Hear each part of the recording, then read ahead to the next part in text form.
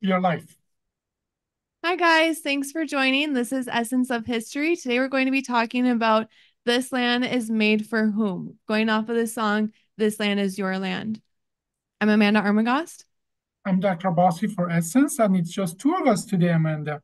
Yep, Why did it's just, you go go ahead? ahead. Yeah, it's just the two of us.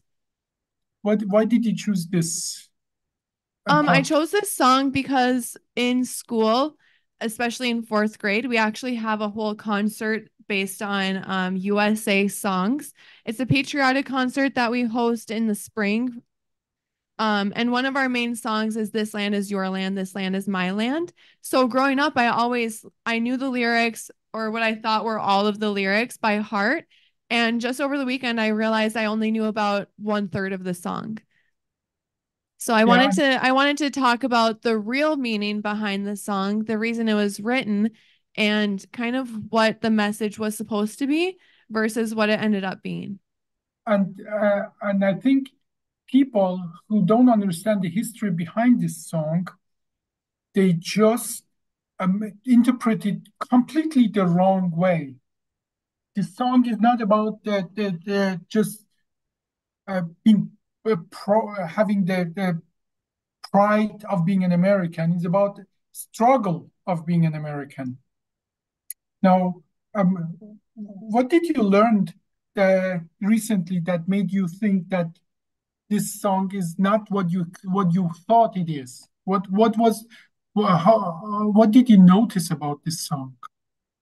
Well, I want to actually go back to um well, the lyrics itself is what I noticed. I didn't need to learn any back history besides the lyrics themselves that are cut out of the song that we learn.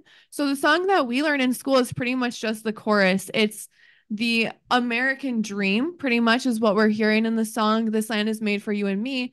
When the song actually was written during the Great Depression, and the point of the song was a protest. It was to talk about the misfortunes and the struggles of the Americans during that time.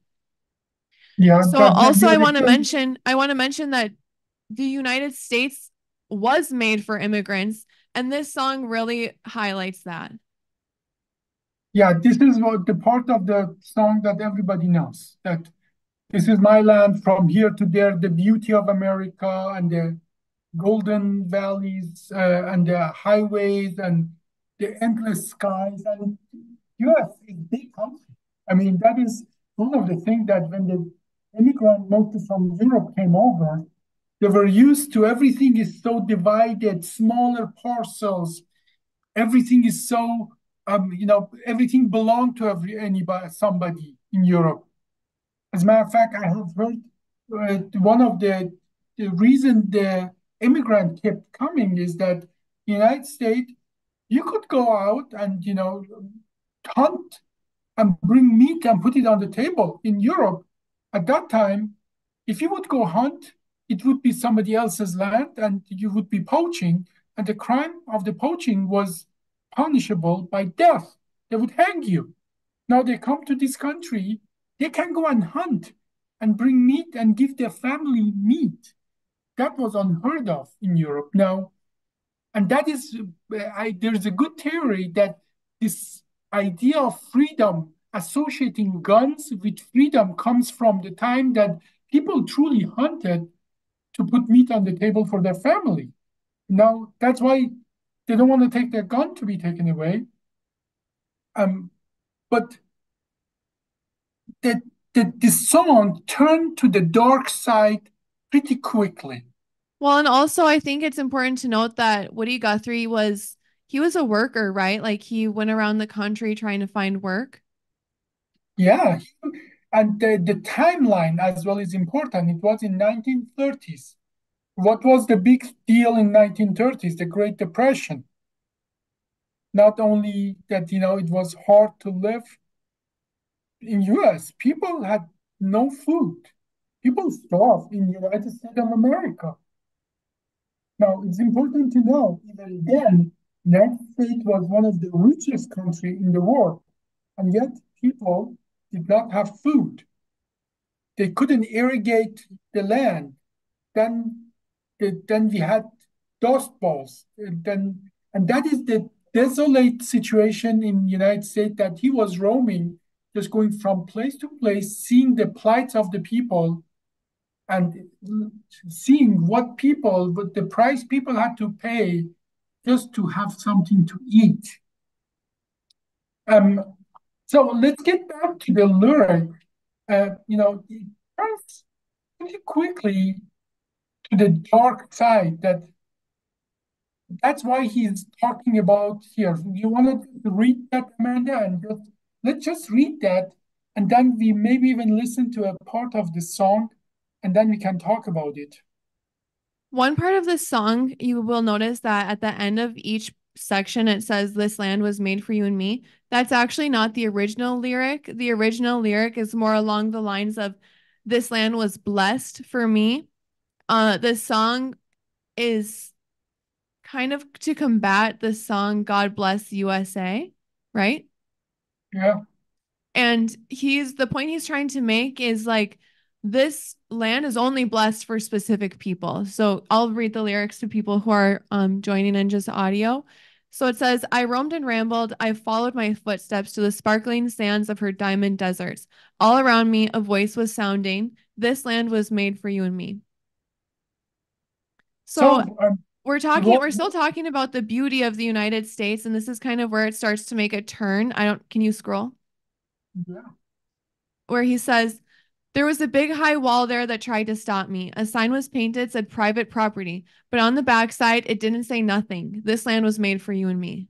So that says it. That says it all. This discrepancy that these people are struggling to live, and and all of a sudden, they are in places that is private property, and we know what that means. We know the struggle that people had, and the difference between people who had something and people didn't have anything, and and it's a dark side of our history as well, that the federal government was complicit in keeping people away from big corporation, big factories, that they truly still were more or less very rich, but that didn't prevent them to go and do truly malicious things, especially the banks.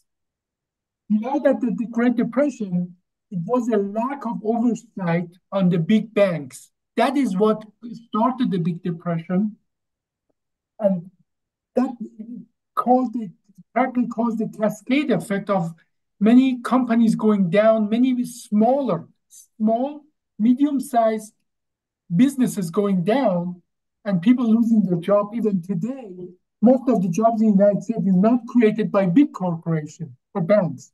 It's created by small to mid-sized corporations. And then it was the same. The wrong calculation of big corporations, big banks, actually caused that we had a lack of credit. So smaller corporation that actually gave people the job, they could not survive. So the difference between rich and poor got so much bigger, and now he's roaming the country and he's hitting a big wall that's separating the rich and the poor. At this point, before even we go forward, I want to talk a little about Woody Guthrie himself. You were amazed about his sign on his guitar. Do you want to read that for us, for people who are just listening, Amanda? "This machine kills fascists." Now, for people who don't know that, this fascism at that time, it wasn't had the same meaning as it has here today in 2024. Because 2024 is not a big deal. Everybody who listens fascist says bad people, bad actors, and so on. But the fascists in the 1930s, they used to call themselves fascists. First, through the struggle of these people, the fascists had this connotation of being something bad. So the fascism is the right wing nut job then and now. Now they just don't call themselves fascists. That they think the force of the government should overcome the individual will of the people, and the government should be top to bottom rather than bottom top, bottom up, like a democracy. And most of the big industrialists in 1930s United States, like Ford, the big company Ford, car company, Henry Ford was a big fascist. He was a big advocate, and he didn't really hold back. In 1930s, Henry Ford was a big advocate of the Nazis in Germany and the fascists like Mussolini in Italy, and many other industrialists as well. They were advocating a similar changes in the United States. And for people who are interested to, in a very, very story-like way, to know the actually what happened, please go and watch the movie called Amsterdam. It's a recent movie came out, and many part of it is fiction, but the political part of it is actually pretty accurate. How a handful of industrialists got together, they tried to raise up one of the First World War generals and make him the Mussolini of the United States. Our blessing was that general knew what war was and practically exposed them for what they are. So the struggle against the fascism, Guthrie didn't mean it kills fascists in Europe. He was referring to the fascists right here in the United States. Now, if you don't mind, Amanda, I like really, this is a very meaningful text. I would love you to read more if you don't mind. Yeah, let's skip over the let's go back. Let's skip over kind of the basic stuff. So actually, I have his original poem that he wrote, and I can read to you some lines from his original poem. So the song is based off of a poem. He was not just a songwriter, he was a poet. He wrote actually hundreds of USA songs, and he recorded quite a few 4 years after he wrote this one in 1934, I believe. Okay. But also I was thinking about his sign, "This kills fascists," and some things unfortunately never changed, because what I think he meant wasn't like it's murdering fascists, but this is killing fascism, or this is killing the idea, or bringing more light to the idea and showing what it truly is. Some things never changed. I think people understand that you cannot physically, literally kill anybody with a song and a guitar. So yeah, but they're still trying to voice us. Like they're still trying to stop our voices by banning TikTok and repressing people that do kind of say their voice. So that's what I'm saying. Some things never change. Okay. So I have a, you want to start now reading the actual poem? I have a full lyric here. According to this is the full lyric. What part do you want to read, Amanda, now? I'm just going to start by reading his poem. So this is the original poem. The song is just a snippet of this. "It's a mighty long road that my poor hands have hoed. My poor feet have traveled a long dusty road. Out of your dust bowl and westward we rode. Your deserts was hot and your mountains was cold. I worked on your orchards of peaches and prunes, slept on the ground by light of your moon. At the edge of your cities you will see us, and then we will come to the dust when we're gone with the wind. California, Arizona, I made all your crops, but it's up north to Oregon to harvest your hops. Dig the beets from the ground, pick the grapes from your vines to set your table on your light, sparkling wine. When did you come to America the free? Who are your ancestors? What is your creed? Who is the father and the son that we..." Sorry, it just makes me so emotional, because I feel like people have always been trying to talk about this. And the United States as a government is always trying to shut down actually what the United States is supposed to be about. If our founding fathers were alive right now, they'd be so upset. I think if the song doesn't make you emotional, Amanda, you have no heart, and understand zero from the spirit of being an American. Yeah, this is my sixth time reading this poem out loud, and I've never not cried. The last line of that part, who is the father and the son that we, where is the spirit that sought liberty? So he talks about going from city to city, working for that city, harvesting the crops. One And go ahead. he talks about other immigrants coming here to build the United States and then pretty much getting shut down constantly, becoming a second class citizen, not being able to afford where they're living. He's sleeping he's sleeping where he's harvesting the crops. He's sleeping outside of these crops that he's harvesting.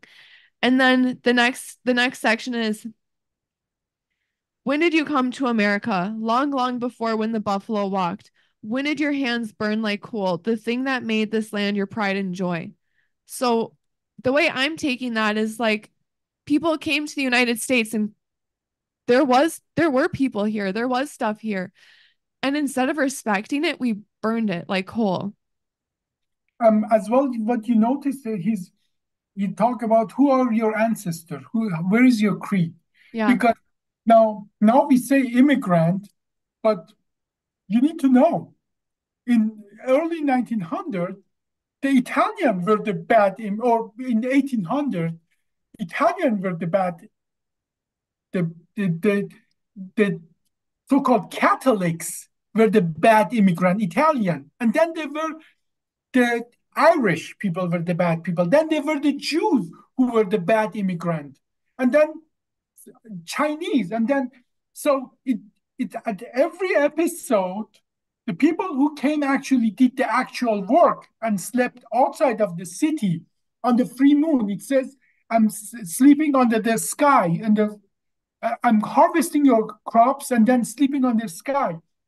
At every point, we have a history of um, demonizing people who are different. And for a long time, Italian were different, Irish were different, Jews were different, and so on and so forth. So, but acknowledging that struggle, acknowledging that is us, is what makes us better than everybody else. Because in the rest of the world, um, they don't even acknowledge that we have this problem with ourselves, that we are not as great as we want to be.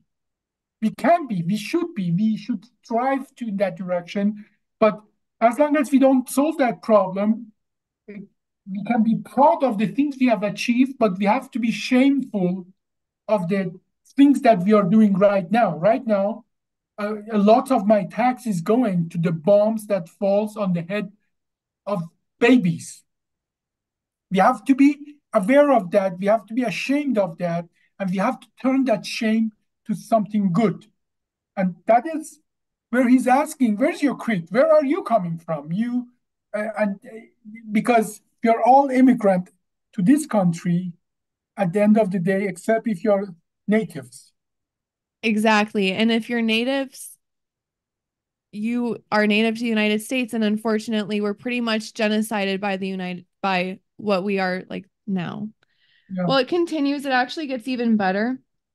When did you come to America? I came to help you grow, to harvest your crops. I came to build your roads, your cities, and your thoughts. Came to find my freedom, came to find the spa. Then it does the chorus again. Yeah, but let's stop right there. You see, I came to build your road. I came to harvest your crop, and that is again now no different. Now the Latinos, the Mexican, the El Salvadorian, they come to build our houses, and then what's happening in Florida? We criminalize them, Exactly. and the result is that now the price of the houses is going up, the price of the labor is going up, and every now listen to the farmers in the South. They want this immigrant. They cannot survive without them. Now, with the dumb ideological thing, we are hurting our own economy. They are coming here not to be criminal. They're coming here to build a future as many of us in the previous generation did. We came here to build a future for our children. They are coming now to build a future for their children, and they want to work the hardest from all of us. And the fact that we are criminalizing them now has not been different. It just No. were other group of people that we were criminalizing, not until recently. So please go on. Also, that says that we build your thoughts. He's here to build our thoughts. That's so true. Without all of the people coming to the United States, what would the United States be? Now, I think after we go through this episode, anybody who listen to that will never listen to this song the same way. He continues after the chorus to say you're American, but what does that mean? You are the particle, the dust, and the scheme. Now that your spirits have haunted in a daze, can we still remember why you came to this place? Now, and that is another thing that now waving a 50-cent flag from China and saying you're American, but what is behind that? What does that really mean? You see, this struggle is not new. The struggle that, you call yourself a patriot, but you do everything to hurt this country. The struggle is not new. What did you do to make you proud of being American? Did you build anything? Did you invent anything? Did you give people a job? Did you save a life? Did you put us in a good light in the rest of the world? Did you feed a hungry mouth of a children who's starving? What did you do personally? You say you're American, but what did you do to make you proud of being an American? Exactly. And unless you are literally Native American, like you have Native blood in you, then you need to remember that your family came here at one point to give you a better life. Like your family came here for a reason. What makes you different than any other human who wants to come here for the same reason? And you know that the meaning of the patriotism. Now, this is not a new struggle. People saying meaningless things is not a new struggle. That is like if you read the Last Day of Socrates by Plato, that is something says you say you are brave, but what does that mean? What do you mean when you say you are brave? Meaning you are running toward the sword. You might be a dumb person running toward the sword. What makes you brave is knowing that you might be killed, you might be harmed, but you are afraid of it, but you do it nevertheless because you think it's going to benefit other people. That is the describe what is the situation that you can be described as a brave. Now, if you're just a bloodthirsty person and goes run toward the war, is that makes you brave? If you have a mental illness that you're generally not afraid, like you don't really care. If you're depressed, if you're suicidal, and then you go to battle, does that make you brave? No. But if you have a wish to live, if you have family you love, if you are afraid of what you are going to go to the battle, but you go there nevertheless to achieve a higher goal, that is when you are brave. Same here. You say you're American, but what does that mean? What did you do? You say you are proud of being an American, but what does that mean? What are those elements that make you proud of being an American? That is worth to think about. That was worth to think about 80 years ago or 90 years ago, and that's worth to think about in 2024. Yep. And then he says, when did you come to America? Garden of Eden, Garden of Rush, blank hearts and comforts, the dream that we fought. The crossroads is here now. We forget our debt too much. And that's so true. I think as an American who went to school here, public school in the US, I can say that we are a little bit propagandized in school, like in history class. We're always learning about how we win every war, we always go to other countries to save them, and we always have the best intentions. We really brush over our own dark history, the way that we slaughtered every native here and then made Thanksgiving to celebrate it. The fact that we literally tore families apart in Africa, brought them here, and then didn't give them rights. And then when we did give them rights, it actually had to be a big, huge war.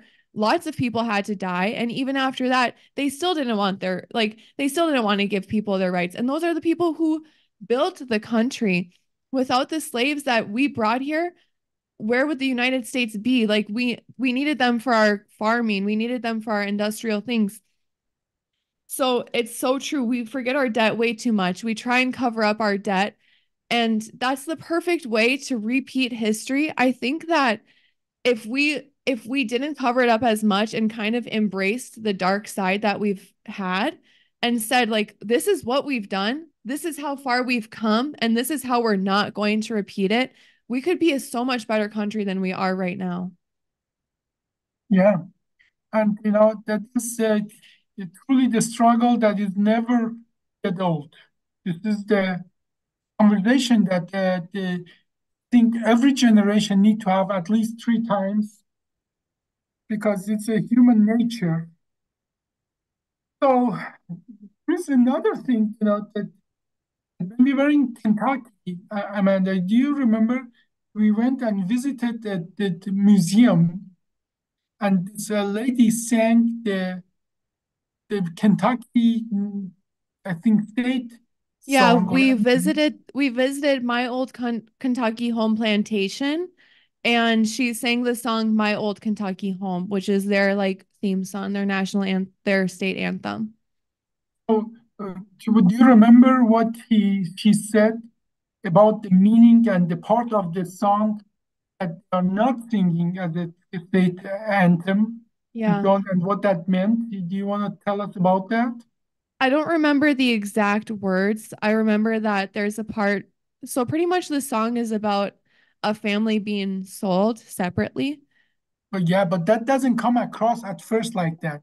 And it's like talked about the beauty of the Kentucky and being home in Kentucky, and then eventually it says good night. But the original song, it wasn't good night. It was about goodbye, because it's a history of slaves being sold, and they have to say for the last time goodbye to their family because they are never going to see them again. And the slave master is saying, "Quit whining, don't whip, and He's then don't cry, my lady. don't cry, my lady." It's meaning that don't cry, just say your goodbyes, and then off to your new master because you're never going to see your family again. If that's not dark, I'm not sure. And again, this is yet another thing that we take a song that is very deep regarding the struggle of the people. Obviously, the person who made that song wanted to show the dark side of the slavery, that you're being sold, you're saying not good night, goodbye to your family, and you should quit crying because you're never going to see your family again. So um, we have a lot of baggage in our history in the United States. And in that trip, you and I, we were exposed to two of the songs that are very common songs in the United States and the history behind that. And when I understood the meaning of the song, this land is your land, this land is my land, I start loving this song even more because this song is way more meaningful than anybody really imagine. And it's interesting that, I live in Alexandria, Minnesota. There is a big firework. And on radio, when they have the firework, they always play this song and the other song, which says, I'm proud to be an American. And they sing it back to back. But something we learned recently, Amanda, that this land is my land is actually a rebuffling of how do you call that? Rebuffal of I'm proud to be an American song. Is that correct? Yeah, yeah, he wrote it kind of to contest that song. Kind of like the analogy that I have is Tesla versus Einstein, Edison, Tesla Edison. against Edison. Yeah, yeah. It's just that, and then we bunched them together. And Mm-hmm. But so there's two more sections of this song. please go. Want to finish it? I really don't know who I am, but I will. I know there's a purpose for me to be here still. Dust is to dust, heavy memory. Even if they grind me, still dust I will be. So even if we try and diminish these people who have given their entire lives for the United States, they're still going to be in our dust. It's still going to be there. There's still going to be some type of essence or memory of them that's not going to go away. And the very last, the closing line of this poem, it's always we ramble this river, and I along your green valleys, I'll work until I die. And this land I'll defend with my life if need be. For my pastures of plenty must always be free. And it is truly a good closure for that poem about the people who have no power. They build our streets, they build our roads, they harvest our crops, but they feel powerless. That's what it's about. And for that reason, I want to show you something that I think everybody needs to know. And if you don't know that, you should. Now, I'm going to share my screen now here with you. And this is actually a video by Jennifer Lawrence. Everybody knows Jennifer Lawrence. Go watch the entire YouTube video. She explained in this video, which is not very long, 12 minutes long, that how American politics is managed in the United States and why people feel powerless, why people feel that they don't matter anymore. I'm just going to show you this this picture of the video. Just go look for it. Look for Jennifer Lawrence and the American political system. This will come up.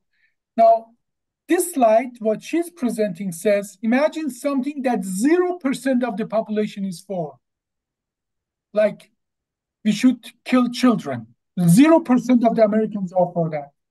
There's something that 100% of the Americans are for, like the children should be well nourished. No matter how much of the Americans are for one thing or not, or against it, it has that bill in the Congress along the ages. In current Congress, as before, has 30% the chance of passing.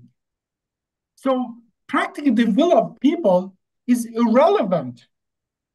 I can guarantee you more than 90% of the American, well, there are some that are really crazy, but 90% of the American don't want our money to go to bombs to be dropped on head of Gazan babies. But the will of people is irrelevant. No matter what you do, no matter what you are for or against, in current American politics, there's a 30% chance of that bill passing. That's why we have now bills that says we should give $17 billion more bombs to Israel to drop on head of babies. Now, when you look a little forward, then you see, is it? Wait, can you repeat that? Your audio is really cutting out. So, what I was saying that I understand why people feel powerless in the American political system. Because the fact is, if 0% of the Americans are for a bill versus 100% of the Americans are for a bill, it is irrelevant. That bill has 30% chance of passing. The will of the people is not reflected in current American politics. Now, if you go to Jennifer Lawrence, shows it pretty well. There is another line coming up. If what the powerful structures and lobbies want is more correlate what's going to pass in our Congress, than what people want. So I understand when I meet people who are frustrated, they hate the politician, they feel that no matter what we do, all of that is meaningless. But I'm just saying this struggle that Woody Guthrie went through, that they come and build our roads, they are feeling powerless. There is a wall that says no trespassing. There is a system that diminished their involvement in the American life. This has been there, and this is still today in 2024 still here. That is why people go crazy about this. They're just cannot take it anymore. Unfortunately, sometimes some populists they take advantage of this frustration of the people. But there is hope. Please, everybody go watch that video by Jennifer Lawrence about American political system in full. There is hope. We still, this is a land of the people, and we can do something about it. But that is a different conversation. I don't want anybody walking out of this podcast feeling powerless, diminished, or depressed. Well, at Because the end of that, at the end of his poem, he even says that regardless of pretty much everything that he just mentioned, he will still die defending this country. And I think that that's the general consensus too, is people want to come here for a reason. There is a message behind the United States and a meaning behind the United States. It's kind of more of a matter of finding it and standing for it. I'm standing for it. That's exactly what it is, standing for it. And not holding back, not just going silent. When you see injustice is happening, not because of your personal, of personal feeling or personal profit, being silenced and not talk about what's just and what's not just. And we see that today, after 6 months and almost 33,000 people, 15,000 babies and killed children dying, we see that this is a real struggle in 2024. That we American, we don't want our money to go kill 8 people, people who go there to feed starving people and get targeted and killed. That we are tired of that. We don't want that. And thoughts and prayers are not good enough anymore. That, No, and they really never have been. well, that is what we say. We are just going to look into that. That I can say I have been always an advocate for Democrats. No more. No more. Well, I think the biggest message that I want to send with this podcast is regardless of your political view, you should still be comfortable to voice your opinion for the people. Like, for instance, for myself, I'm always voicing my opinion. I don't really worry about people not wanting to like me because it's my opinion. It's really what I believe morally is correct. And I'm going to voice it. I think that it's actually my responsibility as an American to do that. And I think this is the the silence of the people is what enable horrific things to happen along this history. And again, these are our bombs. These are our money that's killing people. We as a folk, as a people, we cannot remain silent anymore. And that's one of the powerful things about art. You can use art, like whether it's music, poetry, painting, literally anything. You can use art to get a message across, I think, in a more understanding way. Like when someone writes a poem, it helps to put things into perspective, or like if someone's painting, it helps to visualize things. So using your art to send a message and talk about what's right, that's your job as an American. If if Woody Guthrie didn't do this, we wouldn't have the song to look back on. If Bob Marley didn't talk about injustices, we wouldn't be able to have that to look back on. So people shouldn't be afraid or nervous to say how they're feeling and say like what's truly bothering them, because you never know. Maybe you're the first person to say that and you're going to start a movement that makes other people feel comfortable to say that too. And I think that's as well a duty of people who have the microphone, who have celebrity status. That's their duty to point and to this direction. And you and I have talked about that so often that you and I we are against the TikTok ban, because that has been for a long time the most unbiased place to get the information and distribute information to people.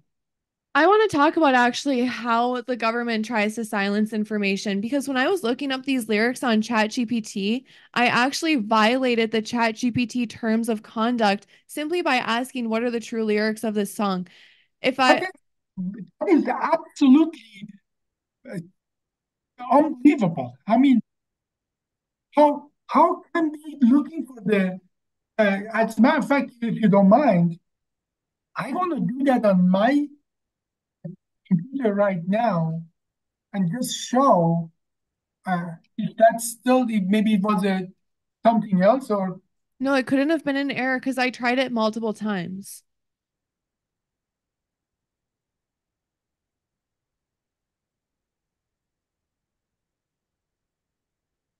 And if we keep doing that, if we keep trying to erase history, that is the perfect recipe to repeat it.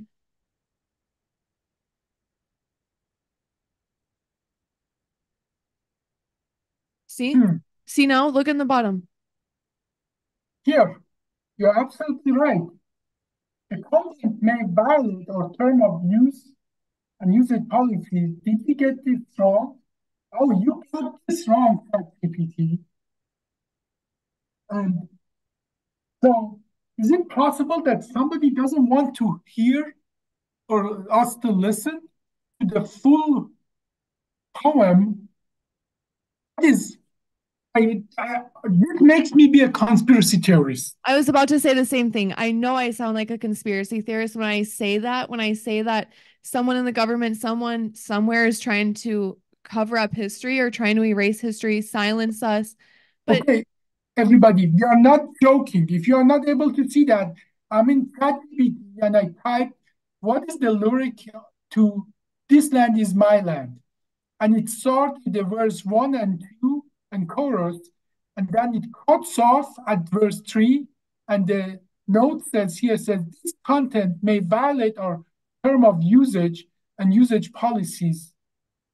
And I mean, I thought I'm never going to be a conspiracy theorist, but I'm getting very close. and this was actually supposed to be our national anthem.